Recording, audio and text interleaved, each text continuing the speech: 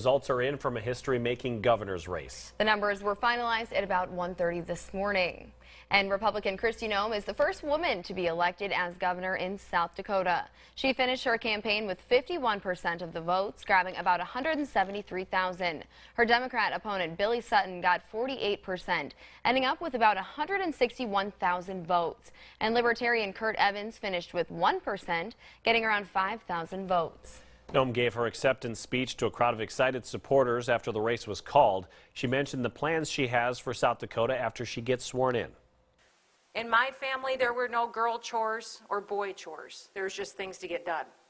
So that's what we're going to do. I have some big plans for this state, addressing education, meeting our workforce needs, going after affordable housing, affordable health care, dealing with our mental health crisis, and also addressing our rising crime and drug issues here in South Dakota.